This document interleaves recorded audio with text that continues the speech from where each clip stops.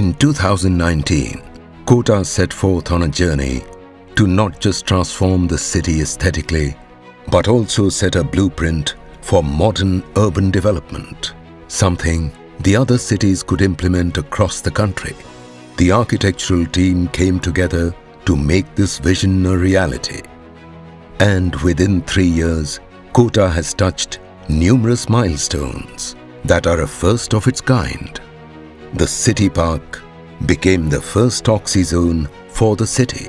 Along with various plants and flowers, the park also has recreational activities like boating, art illustrations, water fountains, and a duck pond.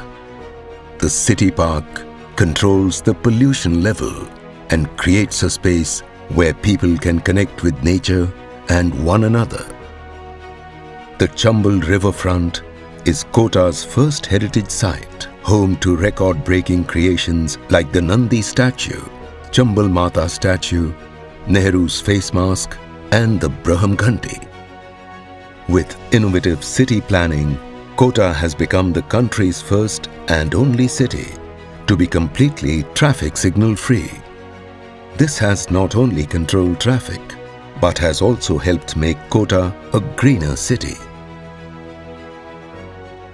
The team behind all these architectural creations planned the city's redesign with utmost precision and clarity, making Kota a beautiful mix of Rajasthani culture and modern design that we see today. This is Kota, a leading model for urban development in India.